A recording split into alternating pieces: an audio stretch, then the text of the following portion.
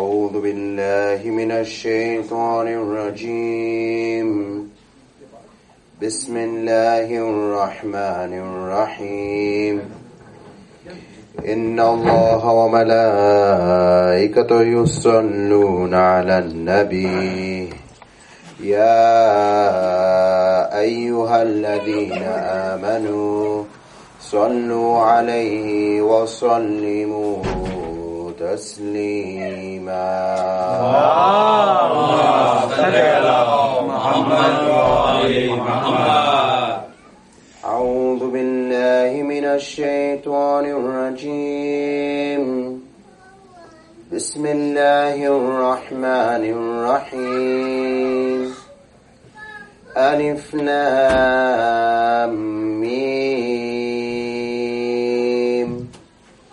ذلك الكتاب لا ريب فيه هدى للمتقين الذين يؤمنون بالغيب ويقيمون الصلاة ومما رزقناهم ينفقون والذين يؤمنون بما أنزل إليك وما أنزل من قبلك وبالآخرة هم يوقنون أولئك على هدى من ربهم وأولئك هم المفلحون صدق الله العلي العظيم اللهم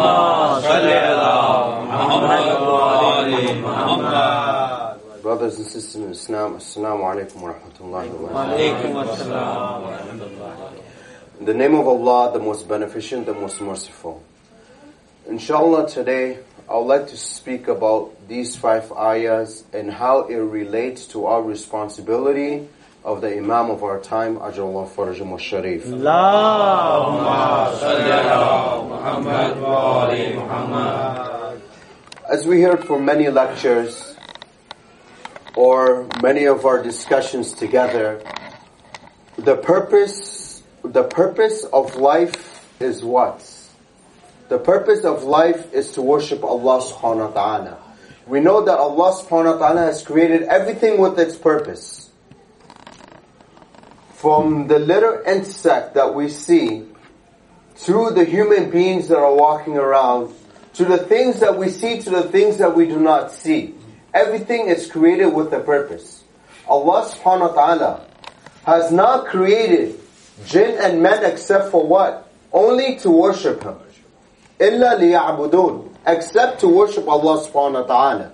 Now, when we look at these 5 verses from Surah Al-Baqarah, the beginning of these 5 verses, Allah subhanahu wa ta'ala is telling us a glimpse of the purpose of the creation of the universe. Sallallahu Muhammadin wa alihi. Allahumma salli ala Muhammad wa ali Muhammad. Now we know sometimes in the English language we use abbreviations. What are abbreviations for?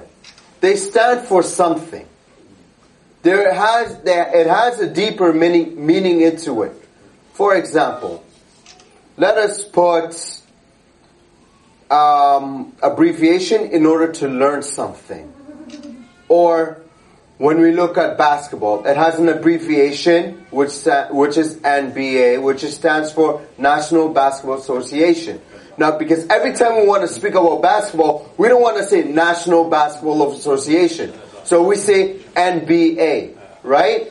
Or when we look at NBA, Masters, Bachelors of Arts, we don't want to say to people, I got my Bachelors of Arts every single time. Or my PhD. Or so forth. So they all have an abbreviation. Allah subhanahu wa ta'ala uses these abbreviations in the Quran so that we may understand. We may not know the meaning of it. For example, Alif Lam Mim. There are simple letters in the Arabic letters.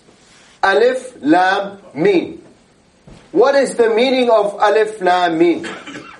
We do not know the true meaning of it or the depth of Alif Lam Mim. Only Allah subhanahu wa ta'ala, the Prophet and the Ahlul Bayt alayhimus salam know the true meaning and the true depth of Alif Lam Mim.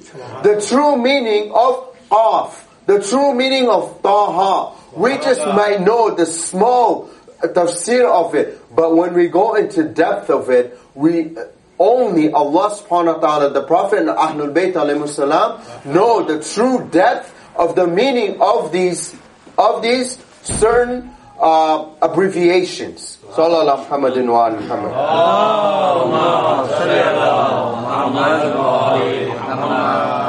Now, when we go to the second ayah, Alif Lam Mim, ذَلِكَ الْكِتَابُ لَا رَيْبَ فِيهِ هُدًى لِلْمُتَّقِينَ. ذَلِكَ, in Arabic, ذَلِكَ is for something that is far. But we have the Quran in between our hands, so how can it be far? How can it be pointed to something far away?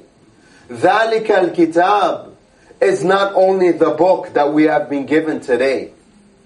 They are the 5 books, which are what? Which are what? What are the 5 books that we believe in? Is it only the Quran that I have to believe in order for me to call myself a Muslim? No. What are the other books that are given? Who knows? What are the other books?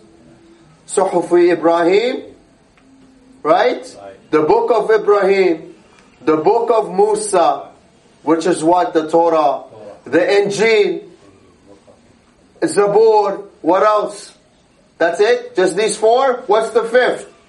The Quran. I have to believe in all of these books and to whom it was revealed to. So not only these books I have to believe in, not only the Ahlul Bayt alayhimus salam I have to believe in, I have to believe in all the prophets that came, and all the imams that came after, and all their successors after him. Who's the successor of Musa? Nabi Harun. Who's the successor of Muhammad sallallahu alaihi wasallam? None other but Imam Ali alayhi salam.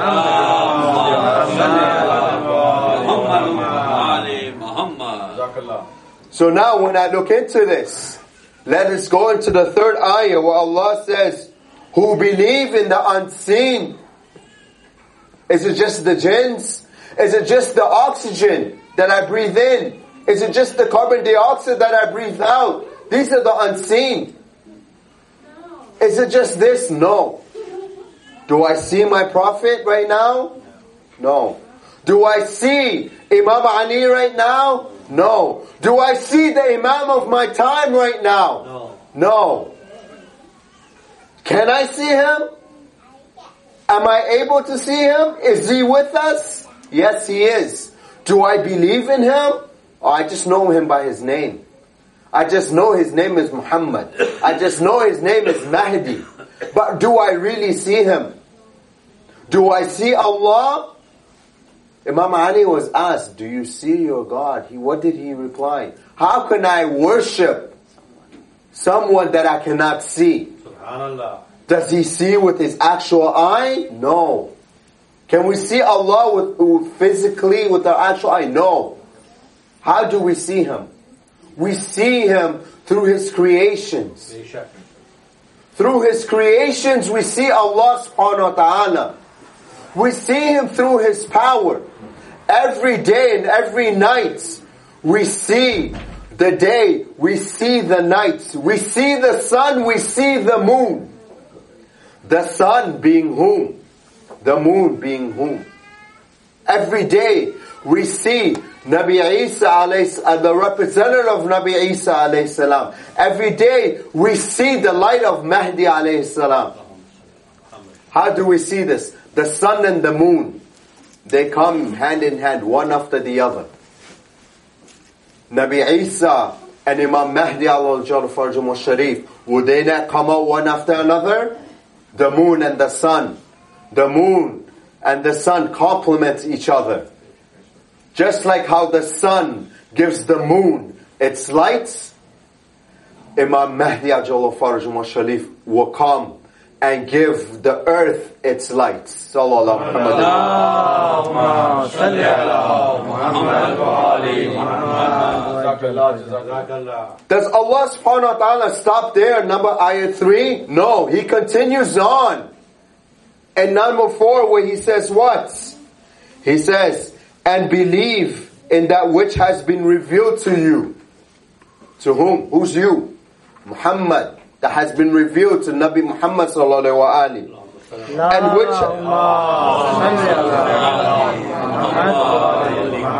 is this it? Just what has been revealed to Muhammad? La. Also what has been revealed before you. Meaning what? The 4 books that we have spoken earlier. And what else? And those who are certain of the hereafter.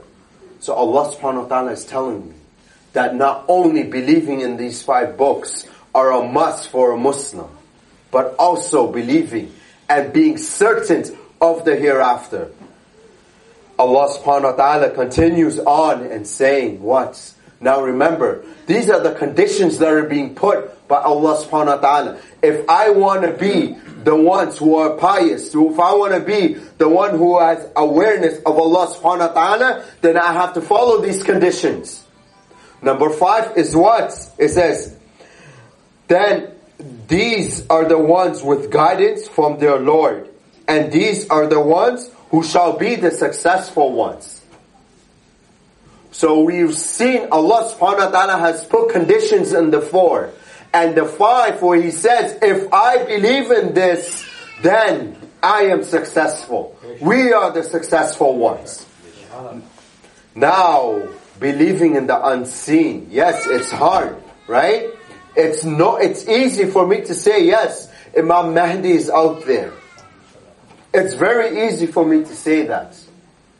But when it comes to following him with my tongue and with my actions, brothers and sisters, this is hard. This is hard.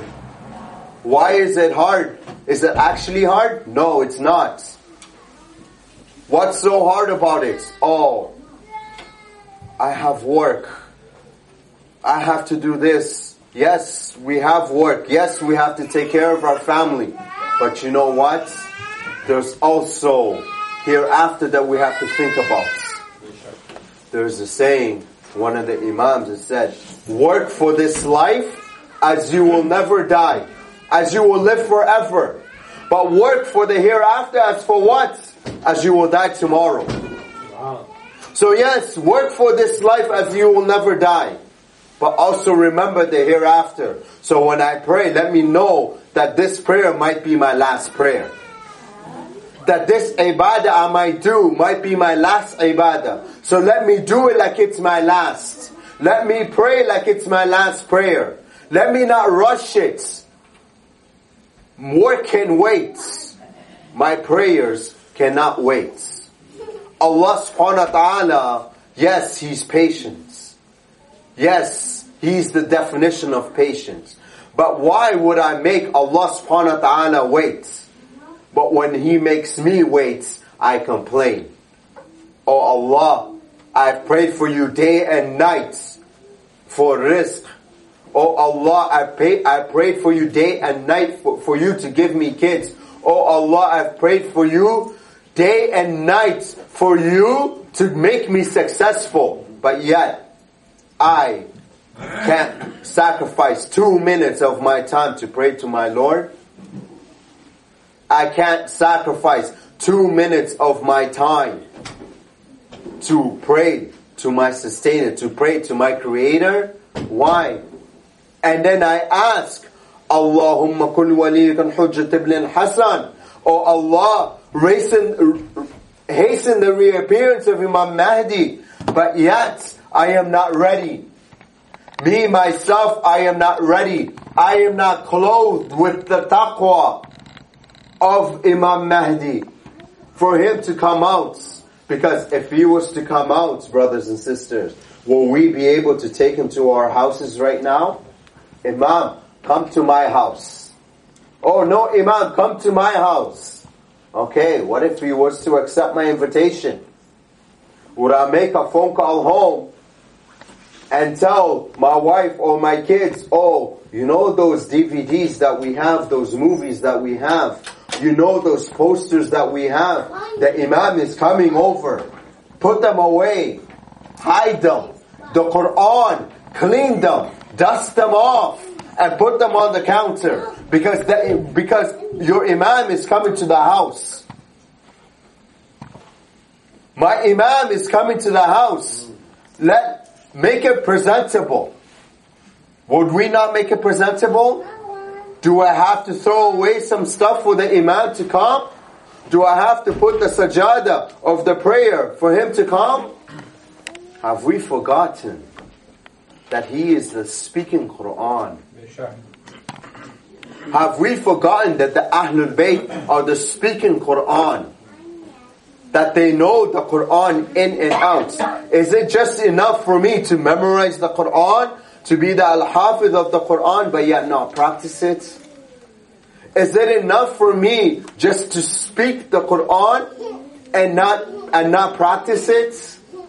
No. What we have to do is we have to be the example of the walking and the speaking Quran on earth. Sallallahu Muhammadin wa ali Muhammad.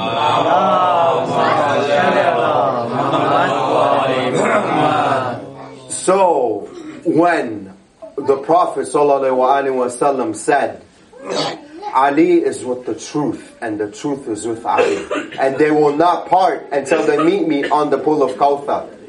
Is there a hadith that goes into depth about this? Yes. This is narrated by Salama alayha salam.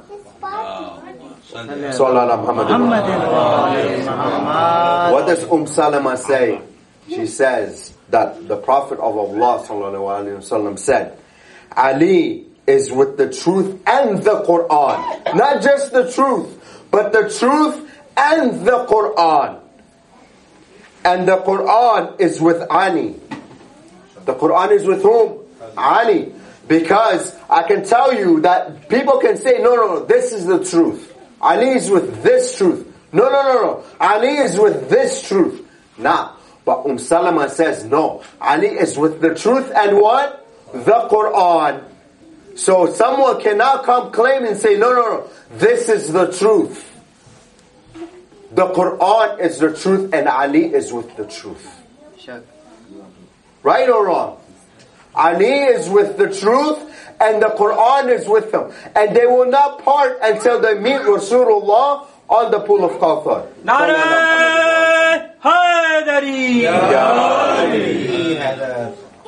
So now, the 12th Imam. Our 12th Imam. We want to build a relationship with our 12th Imam. How do I build this certain relationship with him? We know that he is, if he was to walk in that door right now, through those doors, if he was to walk in right now, how would I greet my Imam? How would my Imam greet me? Would he be glad to see me? Would I be glad to see him? Or be like, oh my God, it's the Imam of my time. Would I be able to approach him? If not, then let me right now cleanse myself so that I may clean myself, so that I may cleanse myself so that I can meet my Imam. Just like how we cleanse ourselves in prayers. Do we know how short life is? Do we actually realize how short life is? Let me explain. Let us explain and understand how short life is. When a child is born, what is recited on the right ear? Adhan, correct? What is recited in their left ear? Iqama, correct? What is recited when we die? What is it? Salat al-Mayyit, right? Before we pray, we do the adhan, the aqama, the salat. That's how short life is. We go into the first sujood. We get up. What do we say? Astaghfirullah Rabbi wa atubu ilayh. Right? We go back in sujood. What does that mean? What does this symbolize? What does this prayer symbolize? Our life and death. And the day will be resurrected again. So we see that when the Imam comes out, this is what I have to be ready. It's just not me reading Dua Ahad for 40 nights and me being one of the 13. The 13 soldiers. Yes, there are 13 soldiers, but who are these 313, sorry. Who are these 313 soldiers? These are the 313 are the commanders of the army of Imam al-Hujjaj Allah Farajum wa Shah.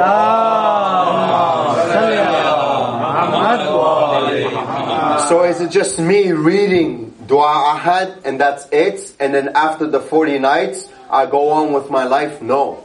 I have to live the Quran. I have to try to be like the speaking Quran. Yes, there are masumeens. Correct. But you know what? Human beings can be what? Higher than whom? Angels. Lower than whom? Animals. So if I, as a human being, have the ability to be higher than an angel, why do I not take that chance?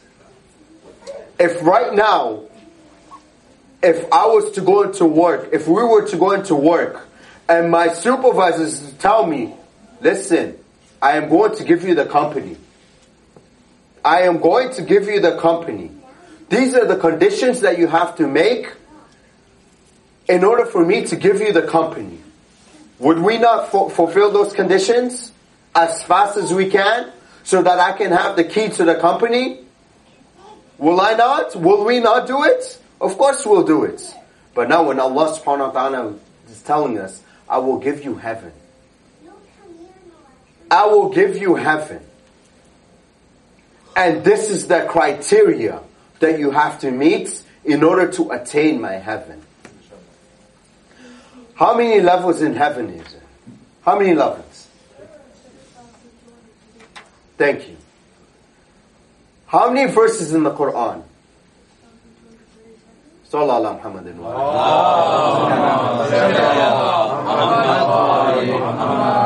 Now, if I want to achieve those levels, what do I have to do? Memorize the Quran. Memorize every single verse, even if it's a day. Each day I memorize a verse, it will take me at least 6 years to memorize. So if we encourage our kids to memorize the Quran from a young age, let's say at the age of 10, but the time they're 16, they'll have the Quran, the whole Quran memorized. The age of 16, they'll have the whole Quran memorized. Now if I start from 0, the age of 6, they'll have the whole Quran memorized. If I start 6, the age of 12, they'll have the whole Quran memorized. Now what else do I have to do? I not only have to teach them that the Quran is important, but I also have to show them with the example that living the Quran is also important. That I have to be the living and the speaking Quran, just like how my Imam is. So if I want to be, and if I want my children to be the soldiers and amongst the 313 of the Imam Mehdi, I should teach them how to live and walk the Quran. Sallallahu Muhammadin.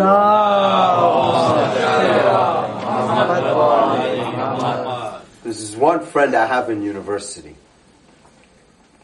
that he told me that every time he writes a paper, he puts the hadith of Amir al-Mu'mineen in his essays, in his thesis. How many of us are scared to do that? How many of us are scared to put the words of Allah subhanahu wa ta'ala or the words of Amir al-Mu'mineen in our thesis, in our essays? Biology is not biology in Islam. Politics isn't politics in Islam. So I should be able to use these. And not only did he use them, but he also got the best mark in his class. The best mark in his class. To the point that the professors are asking him, come be my assistant. They're fighting over this one student.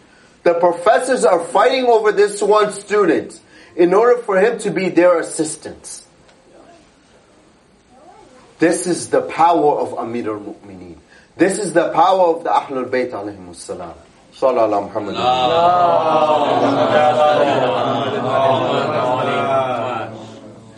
So now we heard a beautiful lecture, mashallah, by one of the youths. I don't know if I can even top that lecture.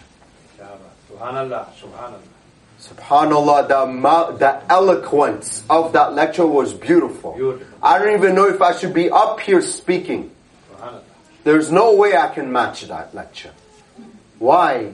Because these are the words of Amir al-Mu'mineen being spoken. These are not my words. These are the words of Amir al-Mu'mineen. These are the eloquence of Amir al-Mu'mineen alayhi salam. We have the 12th Imam with us. What would we do? He's waiting for us. He's waiting for me. Not only us, He's waiting for me. He's waiting for me to be ready. This is personal, brothers and sisters. We should talk to ourselves every day. Because my Imam, I'm not going to say our Imam. I'm going to be personal about this. I'm going to say my Imam gets my deeds every single night.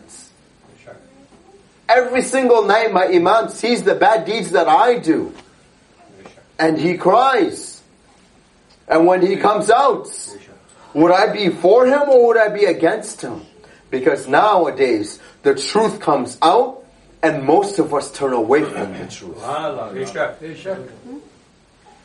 We are told to be together, but most of us turn away from each other. Why? Is it because we're angry at each other? Have we forgotten the trials and tribulations that the Prophet went through? Have we forgotten that while he was doing sujood in the Kaaba, people were spilling camel guts on him? Have we forgotten that the rubbish thrown on the Prophet? And yet, he hadn't got upset, not even once. He can easily have done a dua, and Allah subhanahu wa ta'ala would have destroyed them all. Did not the Quran come down and say that we could have destroyed all of you if we have wanted, and brought a nation better than you? Does not Allah subhanahu wa ta'ala speak about this in the Quran? Yes, He does. So when we want to get ready for the Imam of our time, if I want to get ready for the Imam of my time, then you know what? Let me wear the clothes of taqwa, the pious. Let me be aware. Let me have awareness of Allah subhanahu wa ta'ala everywhere I go. Because is it possible for me to be perfect?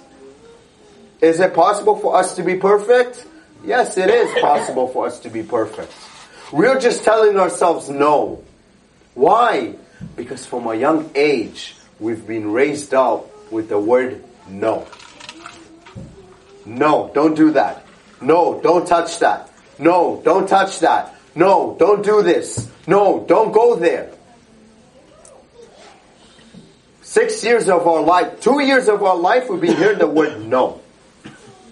So every time we think that we can reach perfection, we're like, no, I can't reach it. No, I cannot reach this. Why? Because we have been embedded in this word no, with this word no. So this word no has been implemented in our minds day and night, no, no, no, no. So we think that it is impossible for us to be higher than angels. Yes, there are certain things we can't reach. And these are the states of the Imams and the Prophets. Yes, this state we cannot reach. This state are for certain individuals. And these are for the Prophet and the Imams alayhimus salam. But for us, are angels not perfect? Do angels make mistakes? No. Why? It's because they're created without desires. Why is it that human beings can be higher than them? It's because we're created with desires. We're created with two things. Even if we were to go into biology, we're able to prove that human beings are made out of two elements. And they have these two elements in them. Which is what? which is dirt, which is clay, the element of clay, we have this in us, and the elements of water, we have this in us. Even biology proves this. So why is it that when it comes to obeying Allah subhanahu wa ta'ala and those who have authority over us, we tend to go away?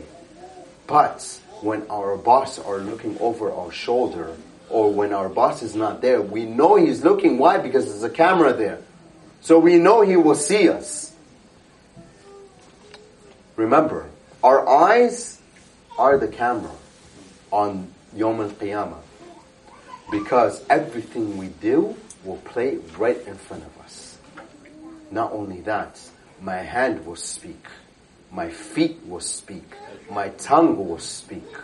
So if I want my tongue to speak good, let me speak good and let me speak the truth. Let me not speak of abusive words. Let me not abuse my other people, my other brothers and sisters. Because Allah subhanahu wa ta'ala has a right. And that right has to be met. And that is what? That is to worship Him. And that is to obey Him. Allah subhanahu wa ta'ala says what in the Quran? Prostrate to Adam. Right? قَالَ لِلْمَلَائِكَةِ what? Ushdi li Adam. Li Adam, is it for the obedience of Allah subhanahu wa ta'ala, or is it for the worship of Nabi Adam? This obedience, this usjud li Adam, this lamb is the lamb of obedience. Of obedience to Nabi Adam. The obedience of Muhammad wa Ali Muhammad. Sallallahu Muhammad.